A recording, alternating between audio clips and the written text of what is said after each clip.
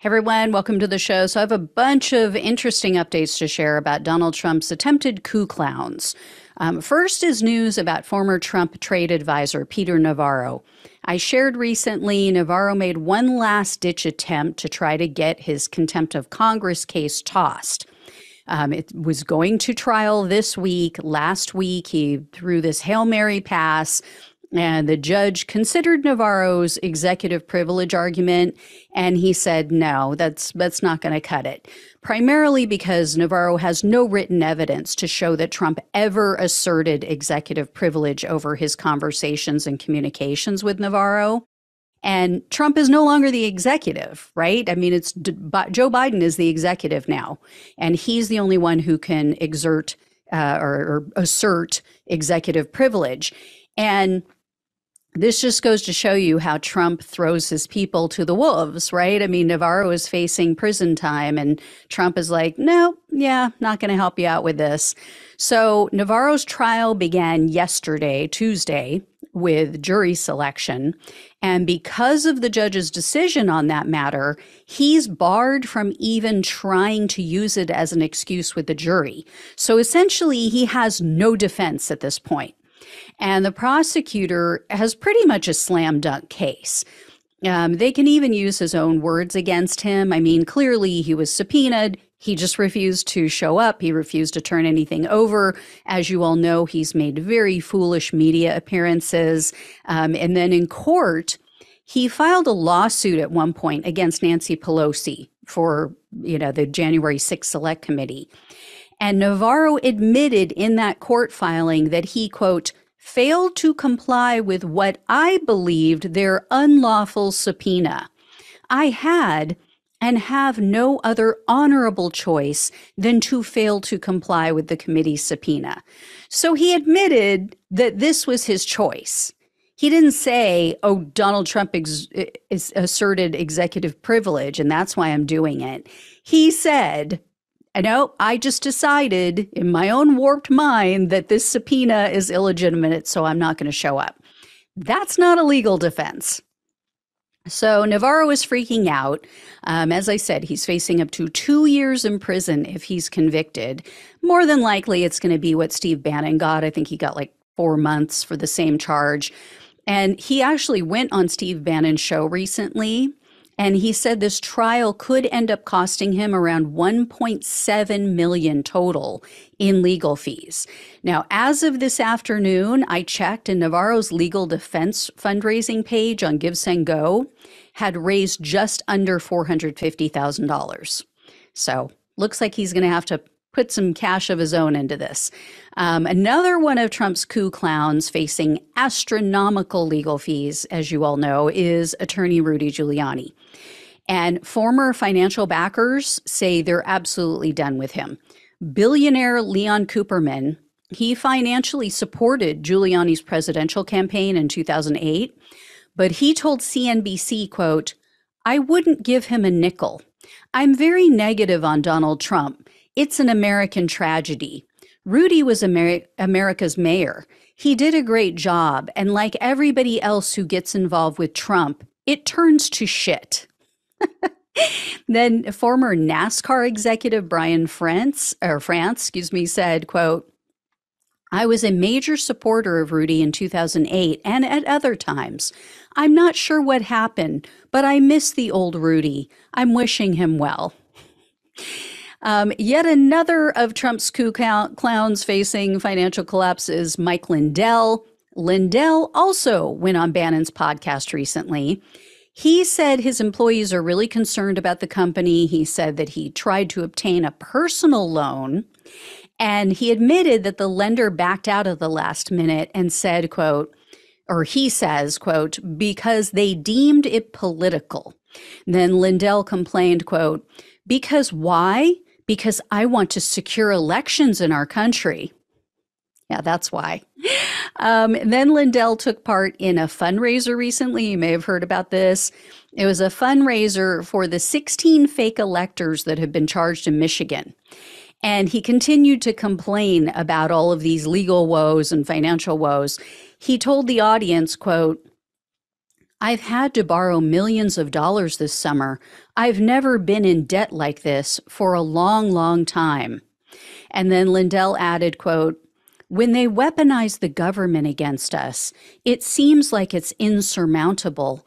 And these people that don't have the resources, like you say that I had, I don't have anymore, but I had. Yeah, so really bad news for Mike Lindell. I think he truly is a believer. I really do. I think that some of them are smart enough to know better. I don't think that he is. I think he really, truly, honestly believes that the election was stolen falsely. He's been all in. And this is where it's going to land him, penniless and out on the street.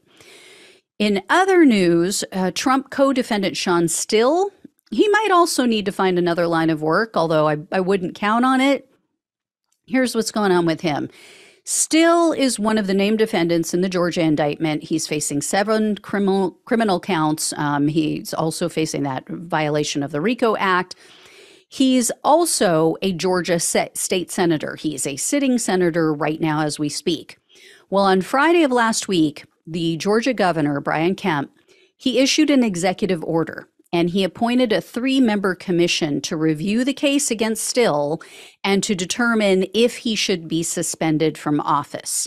Now, Kemp wrote in his executive order, quote, the review commission shall determine if the indictment relates to and adversely affects the administration of the member's office and whether the rights and interests of the public are adversely affected. So the commission now has 14 days to make a determination about Still's position. Don't get too excited, though, because Kemp put some real ringers on the commission.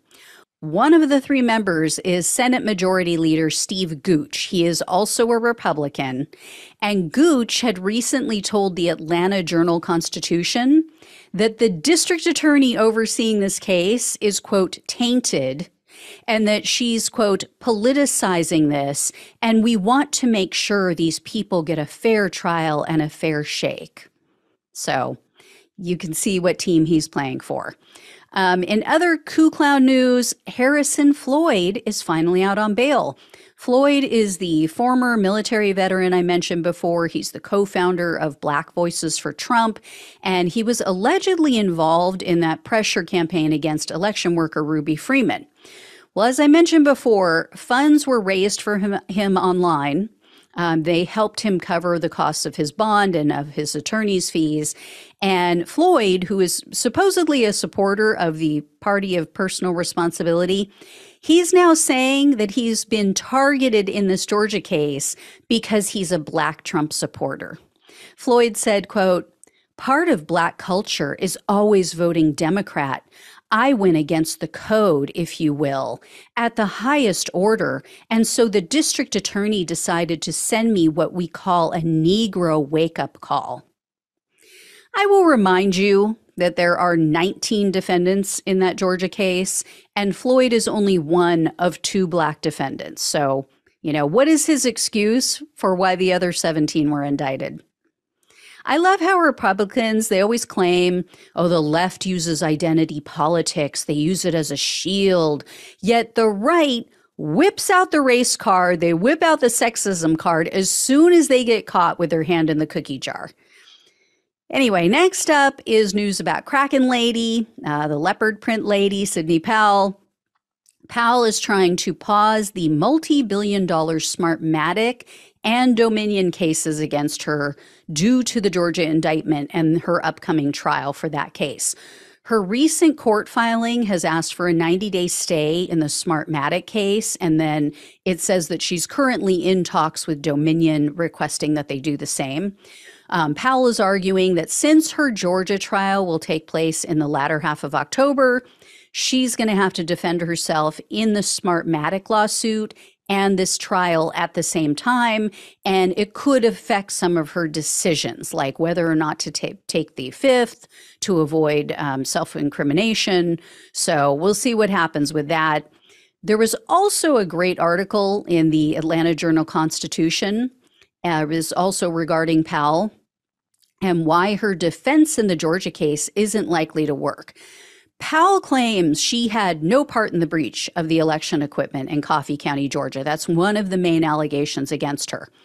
But there's an abundance of written evidence showing her direct involvement in the crime. So first, Powell's nonprofit organization, it's called Defending the Republic. That organization, which was started by her, she runs the whole thing, they paid computer analysts from Sullivan Strickler to copy the data on the Coffee County election equipment. And Sullivan Strickler was communicating with her via email, like directly. The breach of the equipment took place on January 7th of 2021, the day after the Capitol attack. On January 8th, Sullivan Strickler emailed Powell and they wrote, quote, "Everything went smoothly yesterday with the Coffee County collection. Everyone involved was extremely helpful. We are consolidating all of the data collected and will be uploading it to our secure site for access by your team. Hopefully we can take care of payment today." Now, there was no response. There was no record of a reply from Powell, but Sullivan Strickler sent her an invoice for $26,000 and they were paid. So kind of hard to make the case, oh, I had nothing to do with it. But, they're checking in with me and giving me a whole rundown on how it went. And I didn't respond and say, what are you talking about? I don't know anything about this. So Powell had also, according to an email that she sent in December of 2020, she authorized payment to Sullivan Strickler to copy election data in the state of Michigan. So Powell's attorney is now trying to throw her co-defendants under the Trump train.